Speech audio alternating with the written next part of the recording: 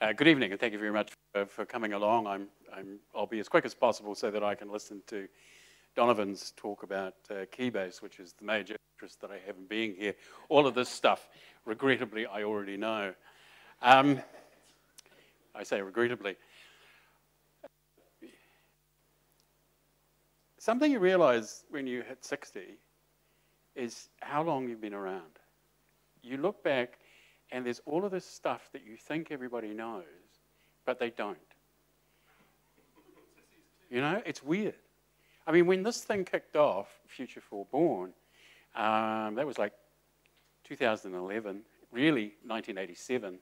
So I'll just try and bring you up to where we are by taking you back to the beginning, which is when everything in New Zealand was owned by the government.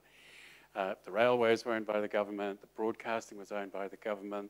The 6 o'clock news that was broadcast on the New Zealand Broadcasting Service in those plummy received English tones was approved by the Prime Minister's office, signed off. Now you can tell the people.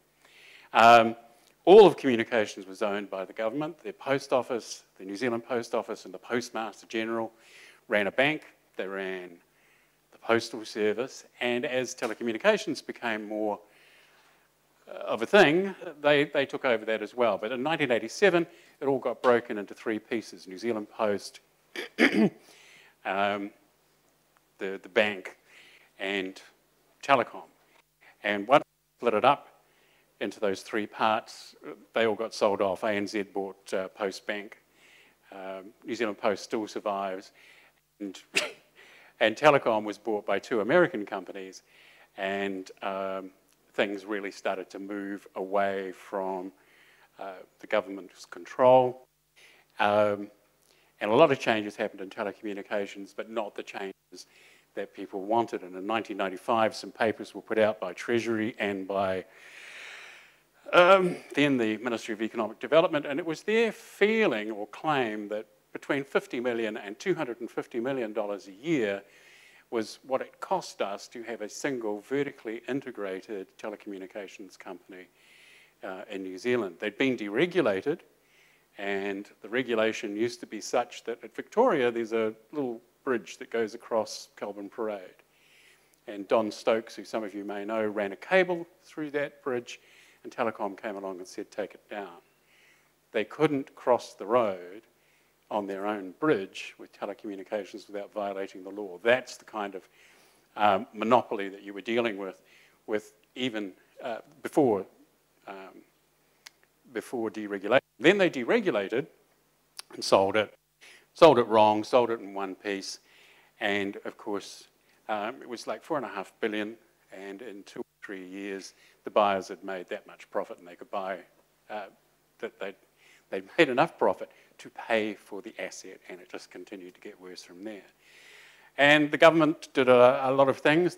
There was attempts at unbundling the local loop, because the vertically integrated monopoly is made of three parts, essentially. There's the copper, which is just a wire. And I call it passive because when the power goes off, there's still just a wire. There's no service, but there's still just a wire. Then you put a couple of devices, one on either end, and suddenly you can signal between 2 points. And and then there's switching, which in the good old days were those NIACS switches on Zilog Z80 computers that did all the voice work, so that you could dial and you had that interoperability and you could talk to people. So you had the copper, you had the active components, and then you had the switching. Well, the attempts were unbundling, which was unbundling the loop. ULL, if you've heard that expression. And the idea there was that anybody could buy some copper, and they could put what they wanted on the end of it, and they could build services that would then compete with telecom. As you can imagine, not very popular. Not with telecom. In fact, this had happened in Hamilton. A couple of entrepreneurial types had found out that they could buy DSL equipment and lease dry pairs from telecom, put their own equipment on either end, and suddenly give you a high-speed data service, a DSL data service, a digital subscriber line that was infinitely cheaper than the metropolitan data distribution services that Telecom was offering at the time. So there were all these attempts to engender more competition. They all rather failed. And it's really hard to see how they all did. Cellular telephony came along. Cellular telephony and the AMP system was designed to have two operators, a landline operator and a wireless operator. Who knows why, but Telecom got to buy all the spectrum and AMPs. And so you had no intramodal competition for cellular. If you wanted to work with a different cellular supplier, you needed a different phone. And this intramodal competition is very well known in transportation and physical transport. Roads, rail, trucks, aircraft, ships, bicycles, pedestrians. They're all forms of transport and they all compete on a piece of passive infrastructure that's been around for a few centuries, that well-known open road. And the open road's a pretty simple thing. It's been carrying all of our stuff since the Romans, and perhaps even before. But you can put all this new stuff on that old passive infrastructure and it pretty much works. Though as demand increases and congestion occurs, we get wondrous things like the divergent diamond interchanges and all kinds of weirdness to manage it. But it's still just a piece of passive infrastructure. So there was this struggle between Telecom and the government for a number of years, and despite the ideological beliefs about the market, it was pretty clear that Telecom's dominance was such that it wasn't going to get sorted simply. And finally, the government decided that what they needed to do in order to advance both competition and the kinds of technologies that were available in New Zealand was that they would finally have to take responsibility for the passive infrastructure the way they do for the road, the way they have done in the past for electricity lines. They were going to have to take responsibility, they were going to have to pay for it. But because they didn't have that much money, they created a framework that was going to fund the laying of fibre, and that was the Ultra-Fast Broadband Initiative, UFB. But it was designed to deal with the problem that they had with Telecom squatting on the passive infrastructure and doing everything in their power, every legal trick, every kind of lobbying that they could to retain it. And that's what we incent profit-driven organisations to do.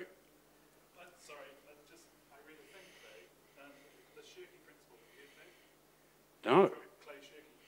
Yeah. Institutions always act to keep the problem that they were set up to solve. Yes. Oh dear. Oh dear. Well, I'll go home now because if that's the case, we're in deep doo-doo because, as you're no doubt aware in the UFB, the government set up the Crown Fibre Holdings, who were to manage this contractual process with various organisations to build the fibre.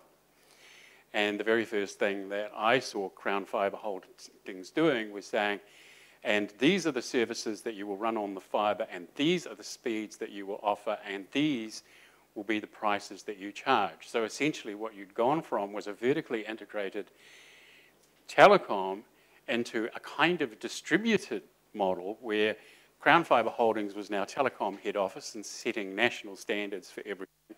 And the LFCs, who were the local fibre companies, and we'll come to that, were being directed in a way that was very like the old model. And perhaps Shirky's, the Shirky I use from Clay Shirky is Clay Shirky points out that we very often criticise new things like Bitcoin while ignoring the problems of our existing solutions like central banking. But no, I'll take that theory and you can tell me whether it's happening. So we're out to solve the problem of a single operator for a critical passive infrastructure by creating a new passive infrastructure. And face it, when you move into a home, you don't say, oh, will I get the electricity put on? You don't generally ask a question, you might now, but you didn't used to, about whether you're going to have telephony. But apparently, fibre is still in that introductory phase where apparently there's a question about having it or not. And while it's not universal, it's not going to be as powerful as it could be if it were. Because if it were universal, if everywhere a human being was or had been for a maximum of 15 minutes, the kinds of services, the kind of market that would represent would be enormous. Because we're going to, as we run out of energy, which seems to be happening, the things that you can do with high-speed telecommunications in terms of health, education, monitoring, minimisation of consumption, all kinds of activities that could happen if fibre was universal. So anyway, this is a really good idea, I think, this fibre. It's the fourth home connection after water, after electricity, after the driveway, after the phone. You get fibre, and it's just there. And it meters your power, does the kinds of things that Whareora were talking about last meeting of this group. So it's a really desirable thing. And how did they do it? Well, firstly, they divided the country into 30 areas of interest. Why? To make them small, so they wouldn't get big and take the government to court. As it happened, in the closing moments of the negotiations, because there was an invitation to participate, suddenly Telecom got a little bit nervous, as you do, and suddenly they wanted to take part in this. So the idea was you'd get local fibre companies. They were going to do fibre. They would lay out fibre infrastructure. It would go to the home. They'd do it in, as it turned out, 4 areas. There's Enable. I think I've called them the Big Bad Wolf, which is Chorus, of course, and then the 3 Little Pigs, which are Enable, North Power, and Ultrafast Fibre. They were going to lay the fibre. Over the top of this parochial, provincial, local knowledge, all the kinds of things that we'd exploited in the power line deployment, you would put a national lighter upper, preferably 2. And they would simply light up the glass that was there. So as soon as somebody built a piece of glass or fibre to a home, there would immediately be 2 choices of bit streams available. And in terms of the switching, the retail, the layer 3, currently there are 140 ISPs, RSPs registered to sell Chorus's fibre, because although it's LFCs, there's 1 and then there's 3, 70%, 30%. And it's a little bit difficult for the regulation to treat them all the same. I would bugger them, but there's a few concessions made here and there. For the infant businesses, that's the lines companies that have taken this up, or new entrants into passive infrastructure. And then there's the incumbent with all the baggage that their situation has left them and us with. So how are we doing? We've got 3 layers: passive, active, retail. We've got regional fibre companies, a layer of national lighting up, so that wherever the glass appears, boom, you can get a choice of 140 RSPs, ISPs if you will. This is looking really good. Unfortunately, there were, and as you can see on the screen, but it's probably impossible to read by design, open access guiding principles. Everything about the UFB was about separating, completing the unbundling that hadn't been possible because of the incumbent determination to do it and the fact. So they were building a greenfields passive infrastructure. They had the perfect first-time opportunity to make sure that the people who laid the roads didn't build all the trucking firms. And yet that's not what happened. What happened was there were a lot of arguments, and and consider what you see there on 13.4, impact of current telecommunications operations. This is the clause that split Spark and Chorus asunder from telecom. So the requirements in here were strong enough to split telecom into two, and I suspect part of the reason that happened was that telecom knew it was inevitable, and this was a way to get $929 million to do something that they would have had to do anyway. But it was strong enough to split the two. Unfortunately, what then happened was, there's a whole lot of comment there from Stephen Joyce, mandatory in the deed that all local fibre companies build their network equivalents of input ready for unbundling at Layer 1 in 2020. It will ensure that the new fibre network is being built for full open access and competition after the initial build stage. And you're saying, after the initial build stage? What happened was concerns about the complexity and uncertainty of this new infrastructure meant that unbundling during the deployment phase was considered too complicated. And there was also the issue that, fibre, internet, could be a fad, could go to zero, just like Bitcoin. And there were these infant businesses. These are actually lines companies in most cases that have been around for centuries. So they said, no, you don't have to split now. Give us some agreements, and there are open access undertakings that are registered for each of the LFCs that I don't think have been used by anyone because they're rather onerous. And we'll open it all up come 2020. How about that? Well, of course, everything went, I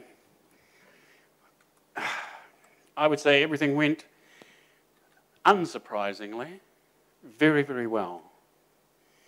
Progress was ahead of schedule. The build was 70% towards 85% of the population having broadband.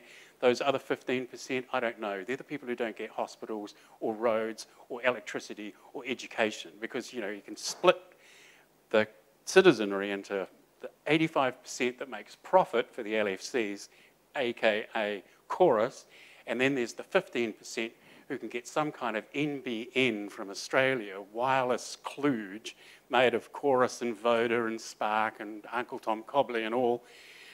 Oh, I'm sorry, I meant to change that.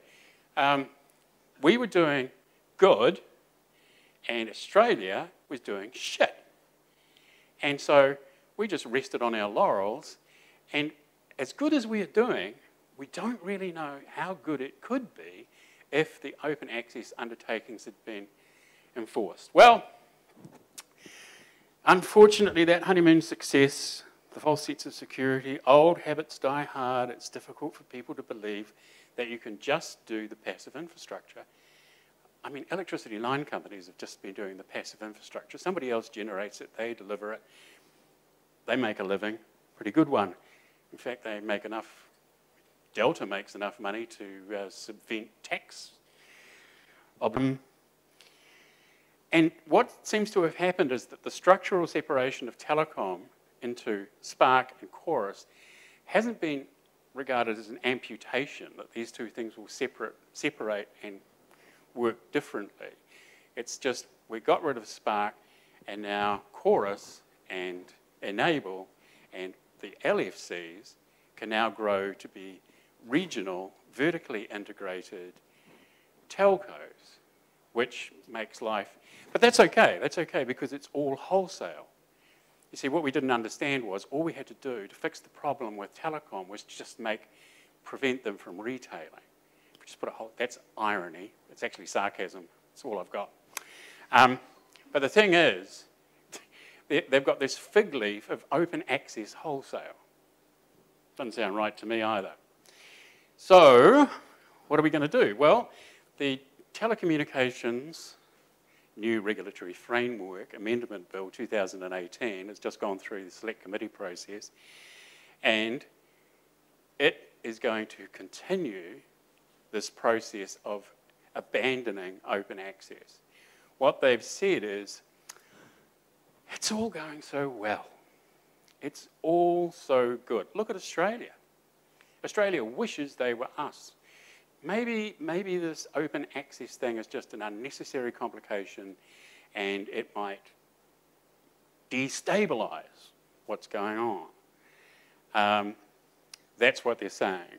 They're also looking in the bill at removing the barriers to upstream activities by the LFCs. At the moment, they control the fibre, they control the bit streams in the fibre, and what they want to do, as everybody does who's in that position, is that they want to use their position to enter DNS services, content, CDNs, all of that, maybe even encryption and key management and the whole 9 yards, essentially. And once upon a time, that was probably possible. It was possible to have a single vertically integrated organisation delivering dial tone. But now we're talking about a technology and a passive infrastructure which is so complex and so diverse. Is anybody here with Spark?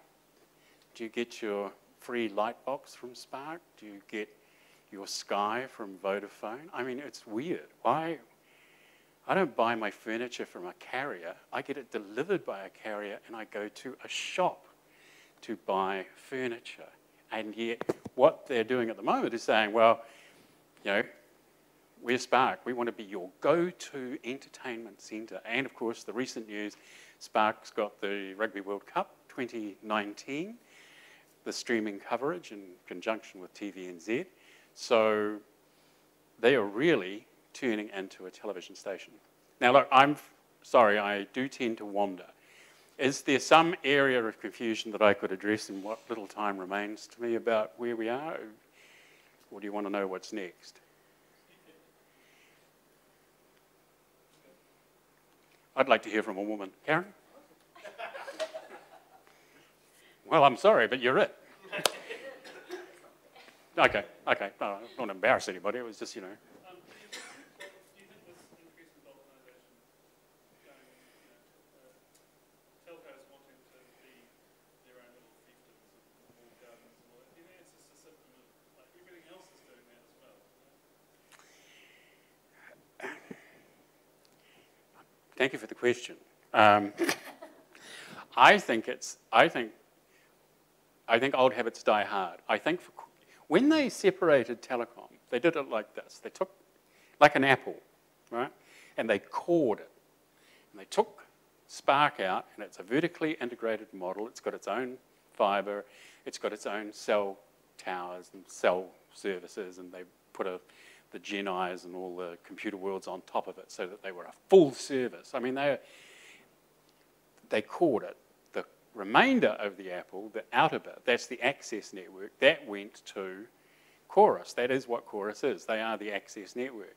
They got half of the inter-exchange fibre, but they were basically a layer where telecom is this vertical.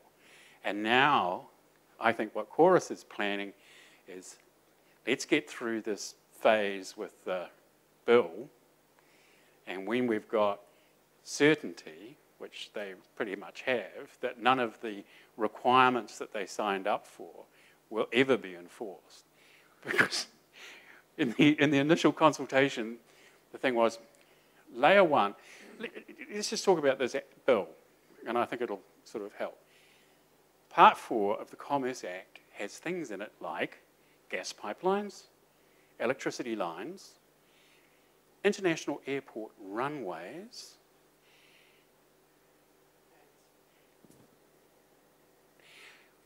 and there's one other that eludes me because I'm panicking, but they're all passive infrastructures. They're all infrastructures, if their owners and operators were allowed to exert exclusive rights over them, would damage the efficiency of the airport, of the electricity lines.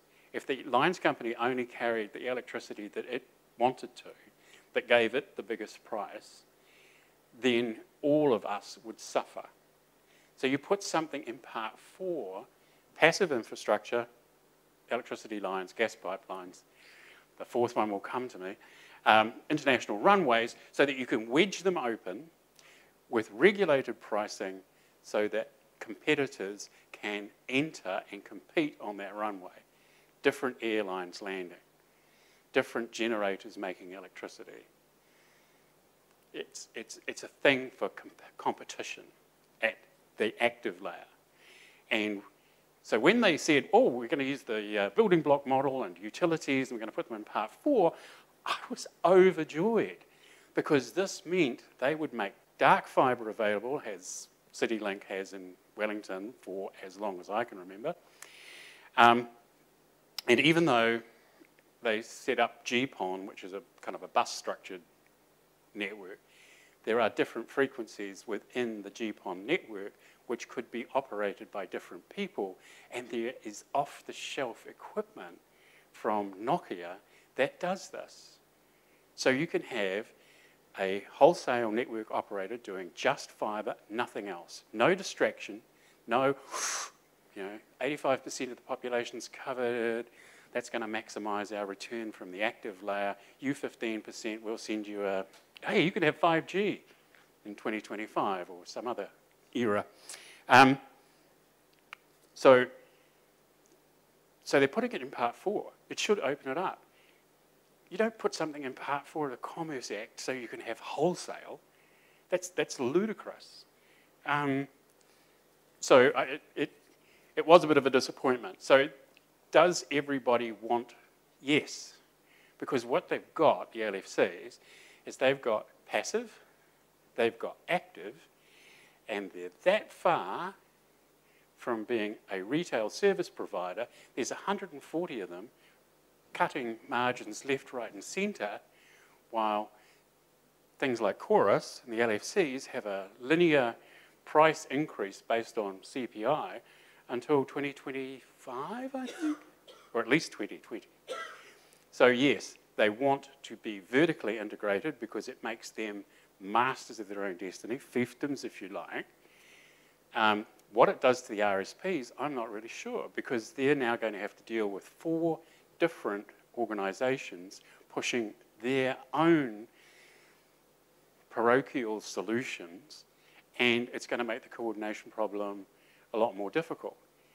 And the thing is, if what you do with something in part 4 is it's a whole lot of complication I don't understand, but it's like this. You get a regulated asset base and you get a return on it. Now, if fibre was the asset base and you had averaged prices, so it was the same everywhere, the only way you could make more money as an LFC would be to lay more fibre. And therefore, you would lay fibre. You would lay fibre everywhere. And everywhere you laid fibre, the lighter uppers, hopefully at least 2, would deliver a bit stream or 2. And wherever there was a bit stream, there would be 140 retail service providers. Now, your 2 bitstream people are going to fight like dogs, and that's going to carve their margin to nothing. You're going to get a regulated return at the passive layer, and RSPs, I don't know what they're going to do. If you look at Stuff Fibre or Big Pipe or any of these people, they've pretty much, I'm hoping that all of the software-defined networking in New Zealand is going to be running those things. So there's six people and a pager. So their costs are nothing. They don't have to build it, they just light it up and collect the money. But that model isn't going to happen because, and this is, in the initial consultation, the idea was, yeah, we'll go and have a look at that. So layer 1 can't be an anchor product. A runway is an anchor product.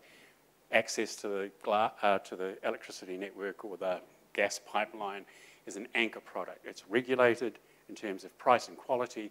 It delivers a return to the operator, which is considered to be reasonable given the enormously low risk.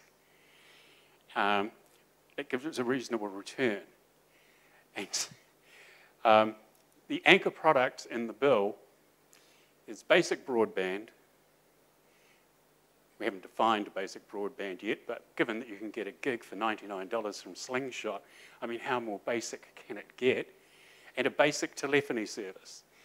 And since basic telephony service is a $5 feature on that $99 gigabit, I don't know how that anchors anything.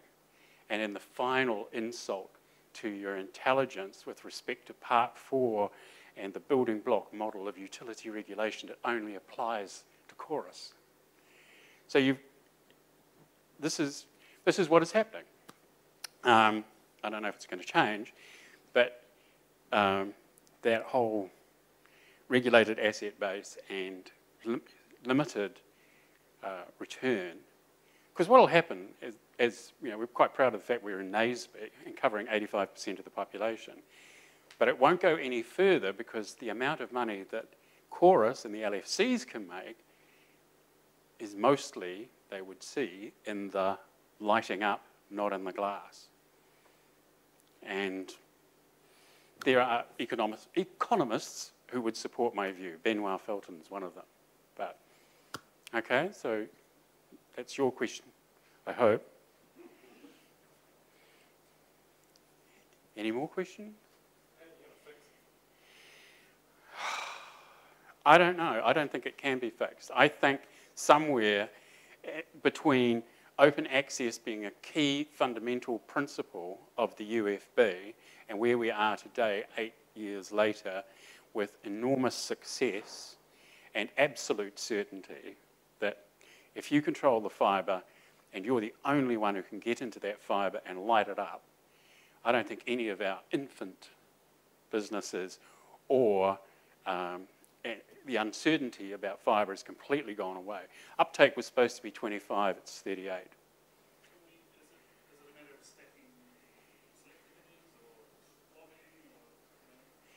Well, that could help, but what I find, well, I used to be with Internet NZ, they're comfortable with this, Tuans is comfortable with this, all of the people who back in the day were banging on the doors of Paul Swain, David Cunliffe, Stephen Joyce, Amy Adams, this whole 10 or 20 years of trying to unbundle the local loop, saying, okay, we can't, let's lay a new fibre infrastructure, and, oh, it's too complicated, oh, infant businesses, oh, we'll wait until 2020, oh, and now, in the consultation they sent out, it was, we will make an anchor product, passive fibre can be an anchor product after an investigation which cannot commence until 2023 and after 65% uptake of the UFB.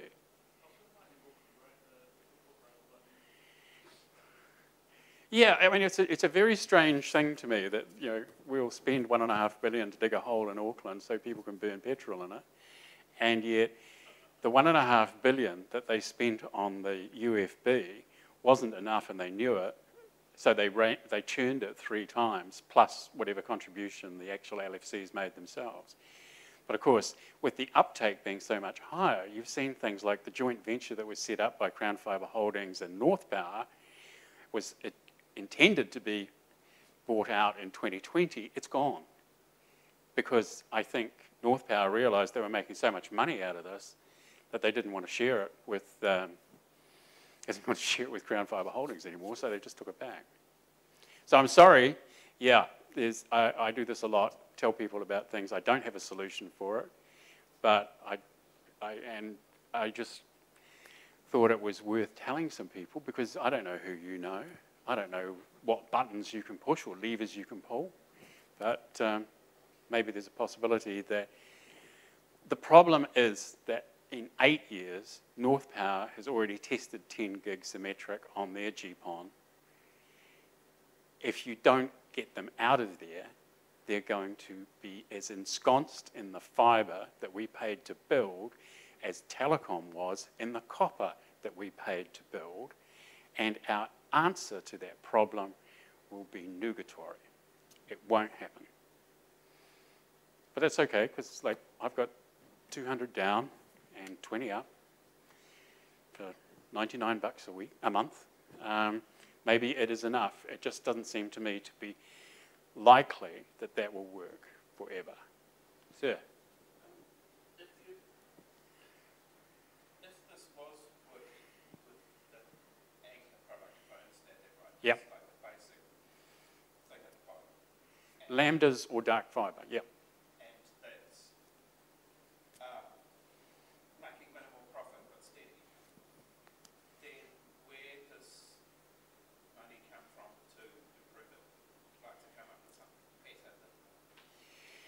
Well, the thing about passive infrastructures is that, yes, there isn't a lot to make better, right? The road is the road. We put a dotted line down the middle, we put some macadam on it, we created all of motorways and stuff, but it's still just a road. And where does the money come from? Well, you can make provision in the RAB and the rate of return so that there is. All you will have to do, though, is as you watch power poles fall over in Dunedin and various other places around the world, I would make the quality and the maintenance, like an ISO 9000 thing, you don't get paid unless you're maintaining it. Because I think we've seen enough sales of passive infrastructures. We did railways twice. We sold it twice. I mean, how? And what happens? Somebody comes in, they run it for 3 years, they run it down, they don't even live here, they fuck off back to Australia, their pockets full of our money, and what have we got? Rags. The powers went out and the whole train system in Wellington vanished. I mean, Auckland. Honestly. Category 2 storm, people still haven't got their power back. We're just not paying attention to the stuff that actually matters, which is the foundations of it. We're all playing on the field. I mean, but nobody's maintaining the field, and we've put it in the hands of organisations who have a history of doing stuff that eventually, this isn't working for us anymore. I mean, road, you picked the button that is probably the most stable, but all of those products that roads have been around the longest. Glass has been around 25, 30. I mean, it's been around as long as CityLink. That's about 20. It was there before then. Most of the advances in telecommunications are at the ends. It's like it's the handset and the access point. It's for free space. For copper, it was the same. I mean, that's the same copper that was carrying phone calls in 1945. It's now got DSL on it, and it's doing so much better than it was. And we've pumped it just 300 baud, 1200, 24, 48, 56. I mean, the copper didn't change a bit. So there's no vast need to upgrade the copper.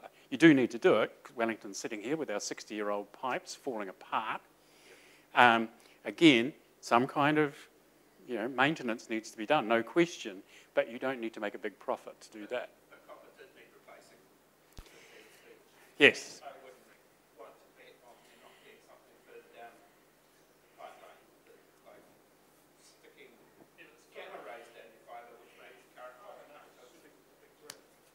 Yeah, I mean, I agree. But what I would say for fibre is it is foreseeable future-proof. Because I've got a letter, well, I did get a letter in 70-something, from Richard Naylor at CityLink saying that the fibre he was going to install would carry up to a terabit. And I don't think any fibre's doing a terabit yet, but it's in CityLink's network, but it could. I mean, it's such a giant over-spec. Grant, you will stop me when time's up, won't you? Well, we should do that any time now. Yes, good. Okay. I didn't realise it was incumbent on me to stop. Oh, hell yes. Good grief. I mean, the second greatest gift God can give you is to love the sound of your own voice. The greatest gift is to find somebody to listen to it. And you've done marvellously well here tonight. So,